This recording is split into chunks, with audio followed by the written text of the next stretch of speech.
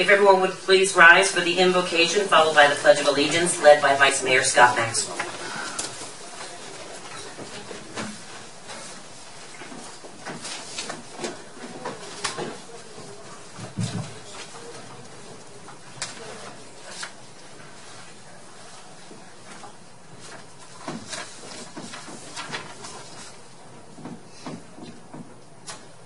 Duly noted.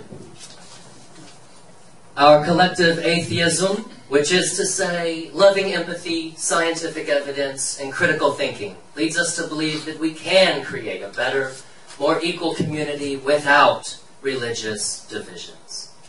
May we pray together. Mother Earth, we gather today in your redeeming and glorious presence to invoke your eternal guidance in the universe, the original creator of all things. May the efforts of this council blend the righteousness of Allah with the all-knowing wisdom of Satan. May Zeus, the great God of justice, grant us strength tonight. Jesus might forgive our shortcomings, while Buddha enlightens us through his divine affection.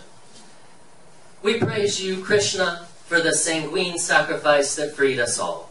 After all, if Almighty Thor is with us, who can ever be against us?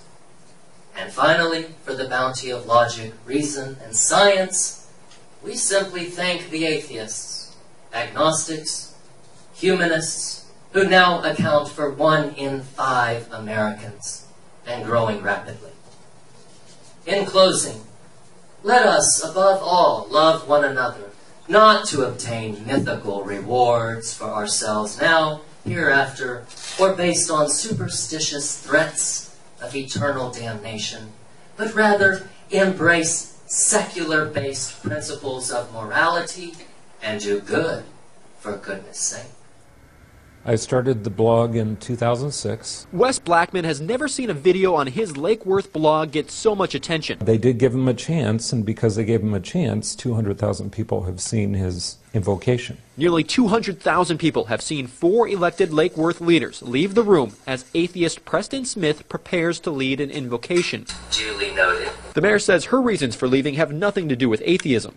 Other commissioners won't explain their reasoning. Now we know Smith put in his request to speak this summer, hinting he would sue if not allowed.